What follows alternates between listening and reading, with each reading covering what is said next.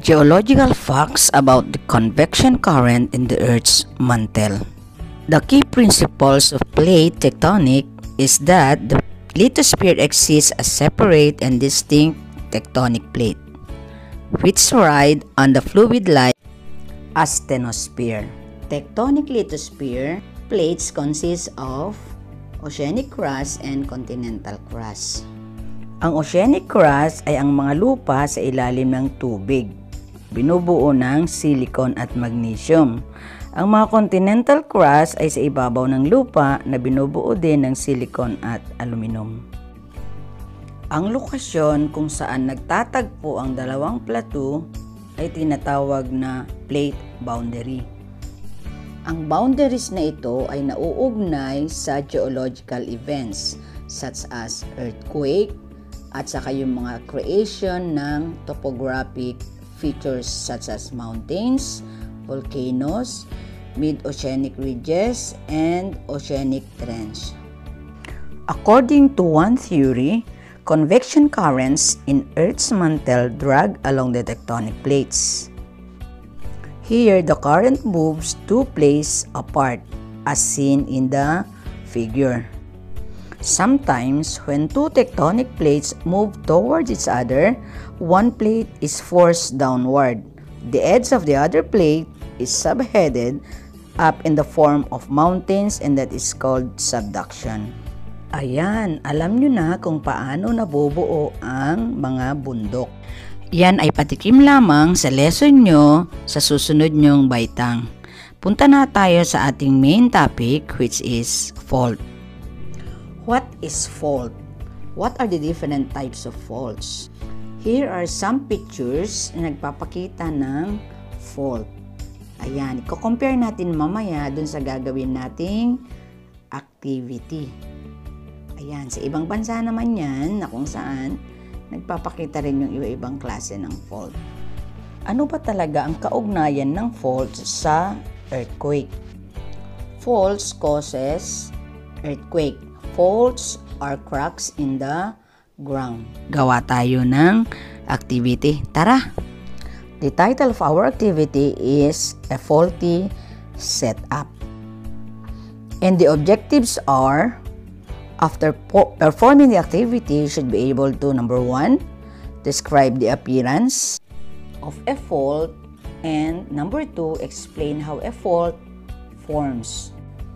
Ang kinakailangan nating materials para sa activity ito ay ang mga sumusunod. 2 pirasong folder, ruler, buhangin, at newspaper. Let's proceed to the procedure. Number 1, gumamit ng newspaper para hindi magkalat ang buhangin. Ayusin ang dalawang gilid ng cardboard katulad nito. Ibuhos ang buhangin sa gitna ng dalawang cardboard. Number 4, pantayin ang buhangin at lagyan ng dalawang guhit sa ibabaw nito gamit ang ruler. Hilahin ang magkabilang dulo ng cardboard sa magkabilang direksyon tulad nito. Guide questions. Question 1. As you move the sheets, what is formed in the sand? A crack is formed on the sand. Question number 2. What happens to the lines? We can see that the lines move. It's shifted or displaced. Compare the pictures above and the result of our experiment. Meron ba silang pagkakahawig? Ipaliwanag ito sa inyong notebook. We can now define fault. What is a fault? A fault is a break in the Earth's crust. Surface along with rocks have fractured and been moved. Fault is a break in the rocks that make up the Earth's crust, along which rock on the either side have moved past each other. What causes fault? As mentioned before, faults are caused by plate tectonic force due to convection current. There are three general tectonic forces. Number 1, tensional force. 2, compressional force. 3, shearing force. Let us explain the three tectonic forces. Number 1 is tension force, a system of force which pulls or stretches rock from opposite side. Forces explained on the direction of the arrow. Pangalawa sa tectonic forces ay ang shearing, a system of force which acts on rocks in opposite direction parallel that causes rock to slide past each other. The last tectonic forces that we will discuss is compression, a system of forces which pushes a squeezed rock from opposite side. This is one evidence of a compression. Hanging wall versus footwall. A fault divides rock into two fault blocks. For any inclined fault, the block above the fault is the hanging wall block, and the block below the fault is the footwall block. Tandaan mga bata, ang hanging wall ay nasa taas ng block at ang footwall ay nasa baba. Before we continue to our topic, please try to answer the 4 questions above. Normal fault is a type of fault where the hanging wall moves down relative to the footwall produced by tensional tectonic forces. Ayan, pagmasdan yung mabuti.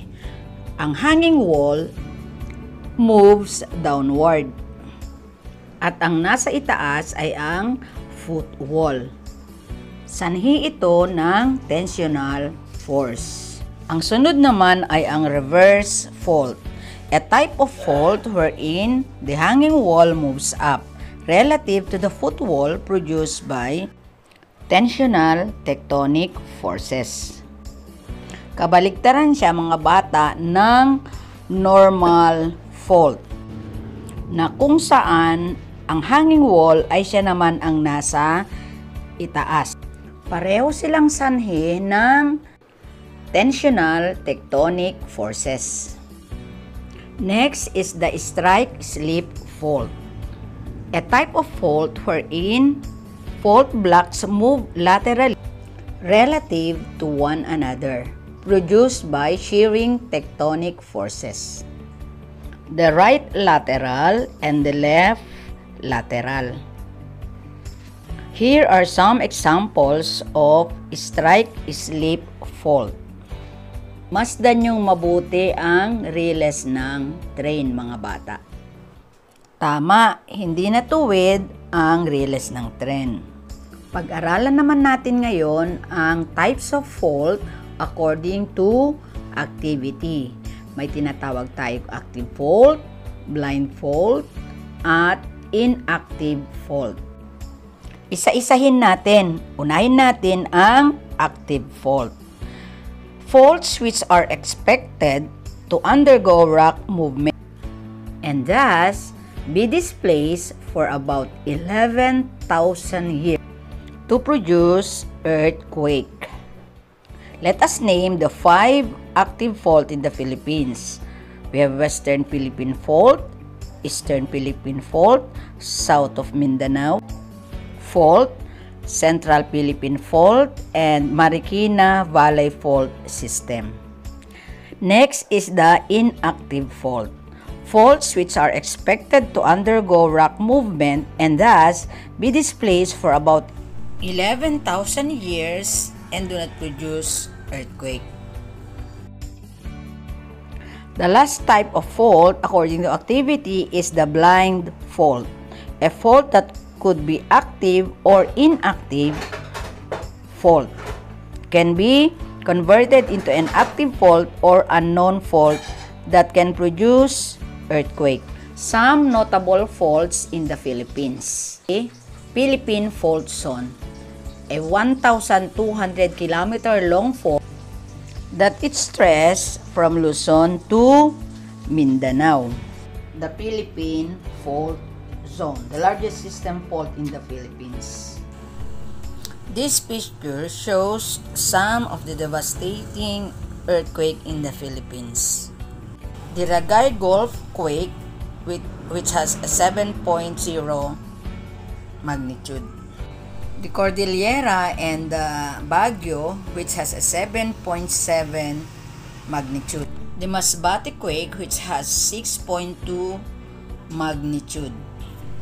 The major fault system is on NCR, which we will be discussed on the next activity. Time for a seat work. When earthquake occurs, one of the rock on the other side of the fault slips with respect to others.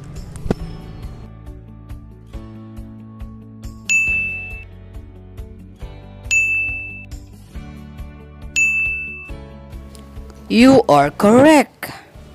When earthquake occurs, energy radiates in all directions from its source, and we call that as focus.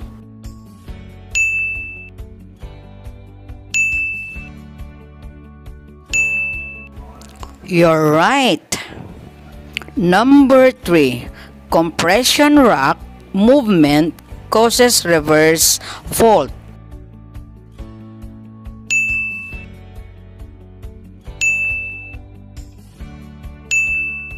You're right again. 4. The most frequent cause by major earthquake is submarine current.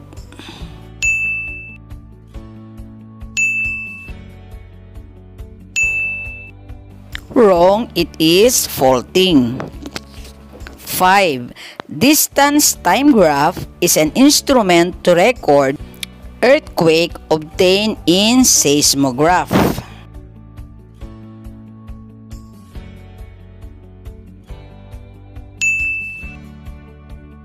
The correct answer is seismograph. The quantity of an energy released by an earthquake is referred to as magnitude.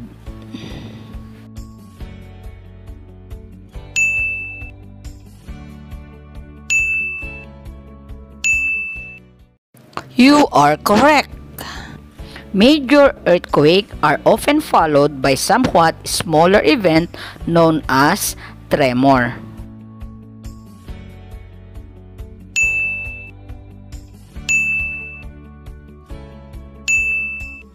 That is wrong. It is aftershock. 8. Tsunamis are often generated by movement of the ocean floor.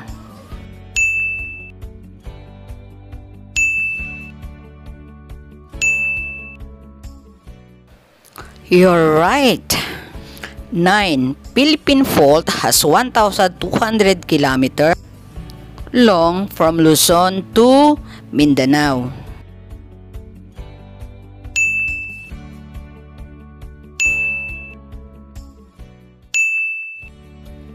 You're right again.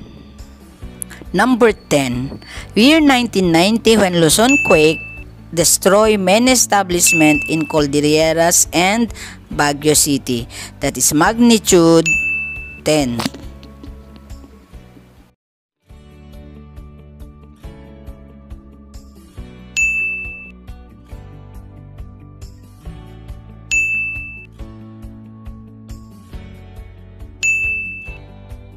Wrong. The right answer is 7.7 magnitude.